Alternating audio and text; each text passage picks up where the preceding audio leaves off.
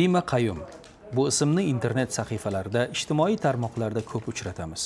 Hayotiy haqiqatlar, jamiyat muammolarini ikki satrga joylab, odamlarga kulgu ulashadigan, chekka bir qishloqning oddiy hayot tarzini namoyon etuvchi bu inson asli Farg'ona viloyatining Rishton tumanidan. KUN.UZ Peчкачи Dima nomi bilan tanilgan tadbirkorni qidirib, Rishtonda bo'ldi. Samimiy suhbat asnosida Rishton dehqon bozorini aylandi. Katta usta biz bor edi, hozir ham chetda savdogar. O'shanga yoshlikdan shogird tushdik. Shu bilan uni mehnatini qildik.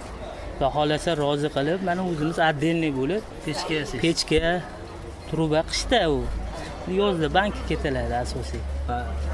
Hozir endi sezon emasligiga olib chiqmadiydi. Endi podvalda yasashyapti, ustalarimiz bor. Endi men o'zim yasamayman, ustalarimiz bor. O'shalar yasab berishadi, chiroyli. Asosan pechka sotadi. Asosiy pechka qishda shu sentyabr oyidan fevralgacha, martgacha ham deylik, o'shanda pechka yasaladi. Andijondan keladi ustalar bor, Asakadan, Shahrixondan, Qo'qondan o'zimiz ustalar bor, o'shalar chiroyli qilib yasab xalq xizmatini qilib yuribmiz-da.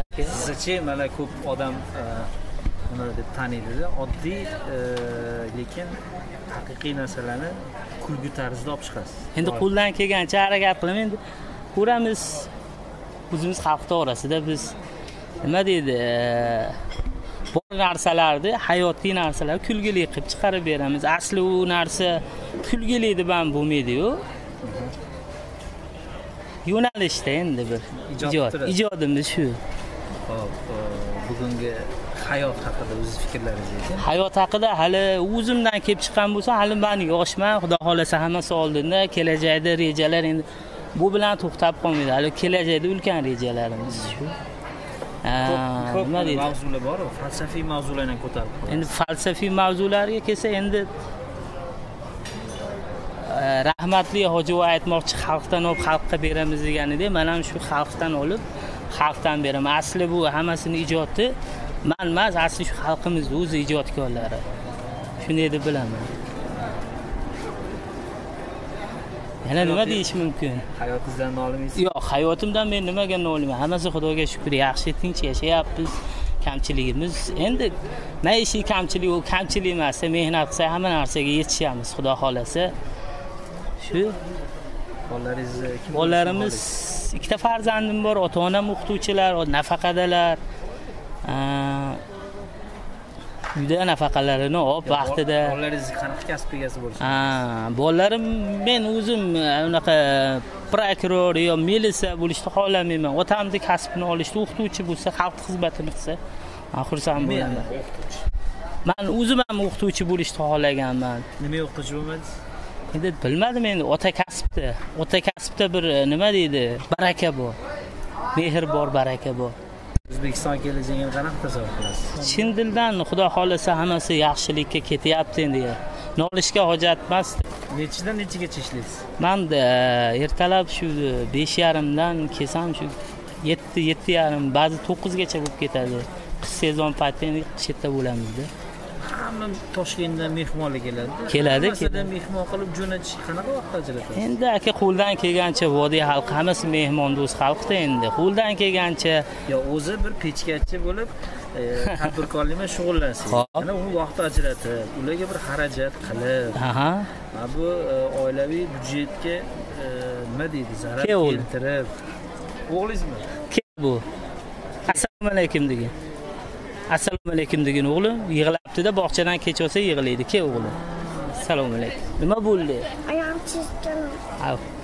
Qad bo'lmay, hozir olib beraman. O'zim o'tirib turgan onetga bor. Chirtkalani yo'q. Chirtkalani yo'q. Xo'pdi. Ana u qizim. Assalomu alaykum. Bog'chadan chiqishyapti, shu. Ularga vaqt ajratib, xarajat qilasiz. Endi aka bozorimiz mana Rishton bozorida to'g'ri, juda arzon-da narx-navolar. Shaharga qaraganda juda arzon. Yarim kilo oshi bizga 30 ming, 35 ming bo'ladi. Endi ular ham quruq qolmaydi, berishadi. Men uka deydi, hamma endi o'rtada-da hammasi. Hammasi o'rtada. Mana mehmon qilib jo'natadi. Endi kimdi kelma deysiz, mehmon bo'lib boraman siz, yo'q kelmadim deysiz-ku. Keling deysiz, yaxshi gapirasiz. O'z taklif qiladi. O'zlaridan chiqadi, o'zlari ishqiboz bo'lishib, "San bilan o'tirgim bor" dedi. "Keling aka" deyman, nima deyman endi.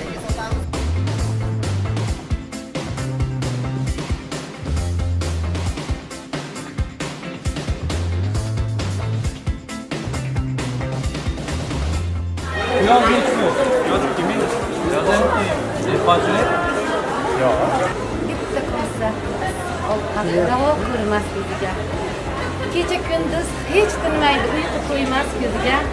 Halol topgan quruq nonni turgan joyda tishlab yer, tanni bo'lsin uyimga deb qo'yib yesin bolam deb. Jonim fido qilganini bilarmikin erkaklar, onalarni bu mehnat jannatlarga yetaklar. Yurgandayam bolasida xayoli, ham uyim deb, ham bolam deb o'zbegimning ayoli. Rishtonning mehmon do'stligi, uning samimiy odamlari ko'nglimizda iliq taassurot qoldirdi. Dima Қаюм bilan bir piyola choy ustida dildan suhbat qurdik. Kayfiyatingiz yaxshimi? Xudoga shukr, yaxshi, rahmat. Hozir mana Qo'qondan keldim. Nima deydi, endi tirikchilik ekanda, savdogarlik, aqdan baqa. Charchab qolmayapsizmi? Issiqda? Yaxshi. Bozor yaxshi. Bozorlar yaxshi. Hozir nima deydi, xalqda pul tushgan, meva-chevalar pishgan, endi qo'ldan kelgancha xalqimizga nima deydi, xizmat qilyapmiz. Shoptoli, olma pishgan, kompot qilishadi, shu banka olib sotyapmiz. Hozircha endi bu qishda endi sezonimiz qishda bo'ladi asosiy. Pechkalarimiz qishda sotiladi. Bozorda oddiy pechkachisi. Hop. Ijodga vaqt ajratasiz. Bu sizni bir o'zi alohida bir nima deydi, ko'pchilikning e'tiborini tortadi-da bu. Sizga nima, masalan, endi bu tadbirkorligingiz bilan shug'ullansangiz bo'lmaydi. Bu ham bo'ladi, nima deydi, qo'ldan kelgancha bir hazil-huzul qilib insonlar kayfiyatini ko'taramiz endi. Xudo yo'qtirgan bir nima deydi endi, hali san'at darajasiga chiqqani yo'q, bir ishqibozchilik bu Facebookga kirildi, hazil-huzul qildi, do'stlar orttirildi. Mana siz, yana ko'p qatori akalar, ukalar. Kayfiyatni ko'taramiz, hozir kayfiyati chatoli xursand bo'ladi, ertalab o'qishadi, yana xursand. Rahmat deyishadi. Men undan xursand ilhom olib yana yozaman. 24 yildan beri bozordaman deysiz. 24 yildan beri bozordaman. Xo'p, qarang, bozorda kuzatasiz o'zingiz. Albatta, shu kuzatganlarimni yozaman bozorda. O'zgarish bormi? O'zgarish katta. Men masalan kichkina bolacha edim, kelganimda juda xaroba joylar bo'lgan edi. Mana shunchalik obod bo'ldi. Rahmatlik Azam akam bor edilar va ular juda katta qurilish qilib obod qilishdi. Umrlari qisqa ekan, Xudo rahmat qilsin. Mana bundan keyin Islomjon akamiz bo'lishdi. Yaxshi qarashyapti tadbirkorlarga, bemalol bir kamchilik yo'q, nima yo'q, e'tiroz yo'q. O'zlaring ham ko'rdilaring, bozorimiz nima deydi, faizli, narxlari arzon, mana go'sht 28 ming, 27 minglik xonasi ham bor. Bunaqa nima deydi, harom halish qo'pol qilib aytganda go'shtlar yo'q, hammasi halol qossoblar. Bolalaringizni nimaga o'qituvchi bo'lishini xohlaysiz? Bolalarimni o'qituvchi bo'lishdi, aytdim, yana bu otamning kasbi.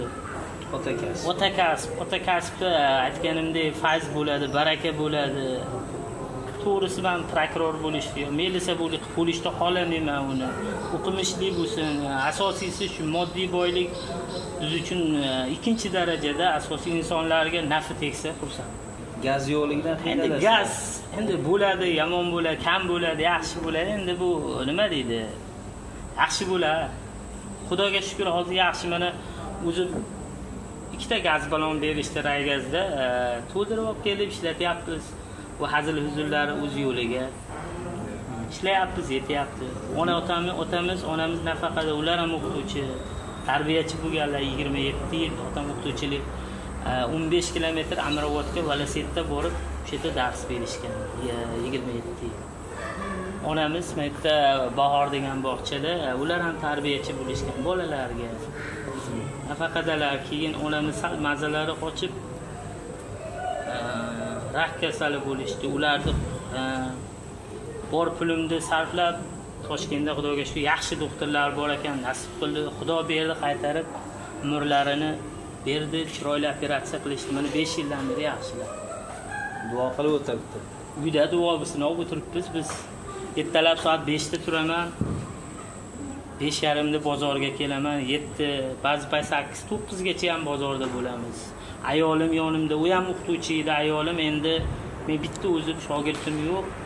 Sharoit ekalamiz bitta bu tadbirkorlik qilyapmiz. Hayotingizdan nolimaysiz? Hayotimizdan Xudoga shukr yaxshi. Nolish darajasida emasda, har kuni yeyishga ovqatimiz bor, sharoitimiz yaxshi. Endi osmonga 3 shart emas-ku, yerda yashayapmiz. Oyog'imiz yerda bo'laversin. Dima Qаюм uchun baxt nima? Baxt bu ota-onam, baxt farzandlarim, o'zim sog' bo'lganim shu va qolgan 2-daraja. Mana yaqinda kitobim chiqyapti, o'zingiz xabaringiz bo'lsa kerak. Men o'zim kutmagan holda bo'ldiki, bir kuni Mubashir Ahmad domla yozganlaringizni men ham e'tibor qarataman. Ko'pchilik o'qiydi. Kitob qilsak nima bo'ladi deydi. Mayli, men chin ko'ngildan xursand bo'laman, insonlarga nafim tegsa, o'shani o'qib bir xursand bo'lsa, men ham xursand bo'laman deb rozi bo'ldim. Keyin senga dedi qalam haqqi beramiz deyishganda men dedim, to'g'risi u qalam haqqingiz kerak emas dedim. Bergan taqdiringizda ham dedim, sharoitda og'irlar uchrab turadi dedim. O'shalarga berib yuboraman, lekin men chin ko'ngildan roziman. O'qituvchi bo'lishini xohlayman deyapsiz. Farzandlarim o'zim ham xohlaganman o'qituvchi bo'lishni. Endi o'qish nasib qilmadi endi. O'sha sharoitimiz sal, otam kasal bo'ldi, yuraklari 2 marta infarkt bo'ldi. Onam endi nasib qilmadi-da. Endi Xudo xolasa farzandlarimdan kutaman. Rishtonda o'qituvchilarning hayoti yaxshi. Rishtonda o'qituvchilar albatta yaxshi. Mana men o'zimni sinfdoshlarimdan 3-4tasi o'qituvchi, dars beradi. Men bittasi Met kollejda, bittasi Topoldiyev maktabda Xurshidxon do'stim, Asrorjon do'stim. Ishlashyapti, maoshlari ham. Internetda ham o'qituvchi do'stlaringiz ko'p-a? O'qituvchi, endi o'qituvchi do'stlarim bor. Ular gap to'g'risi, ular uncha tushunmaydi, vaqtlari ham yo'q. Menchalik sal bemalol emasda, darsini beraversin, ko'cha supurmasda. Ko'cha supurish endi o'qituvchining vazifasi emas. Mana shu holat bo'lyapti-da bizda. Tushunmadim. Shunaqa holat ko'p uchrayapti. Bu holatlar endi bizda men gap to'g'risini ko'zim bilan ko'rganim yo'q. Endi qayerdadir bordi. Lekin Rishtonda yo'q aka. Rishtonda nima deydi? Hamma bir-birini taniydi, bir-birini hurmat qiladi. Unaqa yomon illatli insonlar kam desam ham bo'laveradi. Endi bor, guruch kurmaksiz bo'lmaydi endi. Ular o'z yo'liga aqli kirib qoladi. Eng katta maqsadingiz nima? Eng katta maqsadim hali o'zim ham to'liq u maqsadga nima qilganim yo'q.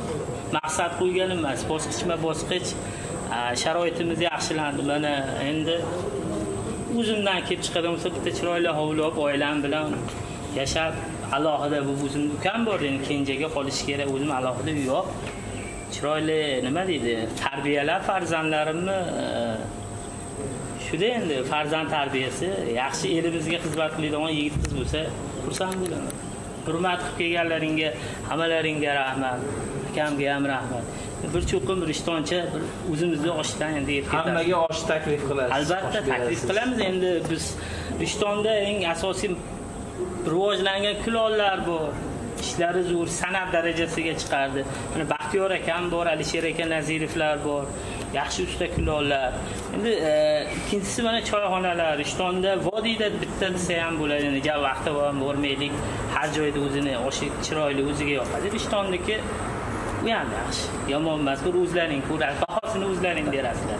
Oxirgi chiqayotgan qarorlarga munosabatingiz qanaqa? Oxirgi qarorlar ijobiy. Men juda xursand bo'ldim. Birinchidan eng asosiy qariyalarimizni hurmat qilib mana klassik kartochkadan naqd pulga o'tdi. Juda xursand bo'ldim. Qariyalarimiz ham xursand, duo qilib yuribdi. Ikkinchi qarorlar endi mana o'zimizdan kelib chiqsak, mana Rishtonda Miskin ko'chasiga 20 yildan beri suv bo'lmagan, suv kelmagan, mana suvlashtirildi. Vodoprovod, toza suv, ichimlik suv Suv daryosidan keladi. Toza haqiqiy suvlashtirildi. Endi Xudo xolasa mana endi mo'ljallarida asfalt qilamiz deyapti. Yo'llar rivojlanish yaxshi aka. To'y hashamlarga nima deysiz? Oxirgi to'y hashamlar haqidagi. To'y hashamlar meni asosiy latifam uchun men azaldan dabdabali to'ylarni yomon ko'raman. Men o'zimni to'yim ham yaqin bir 60 kishi bo'lgan xolosda o'zimni to'yim, ixchamgina to'y, Toshkentdan katta artistni aytaman deganda, uni puliga men yaqin 5 ta to'y qilaman-da, o'sha artist puliga. Ixchamgina to'y bo'lgan. Agar yaxshi ijod qilib tursangiz, hop, bu san'atkorlar ham kelib ko'rib ketadi sizni gaplashib. Endi qo'ldan kelgancha endi. Chekka bir qishloqning samimiy odami, oddiy odamlarning ulkan dardi. Suhbatdan olgan xulosamiz turlicha. Shu bois xulosani o'zingizga qoldiramiz. KUN.UZ insonlar orasidan o'z qahramonlarini izlashda davom etadi.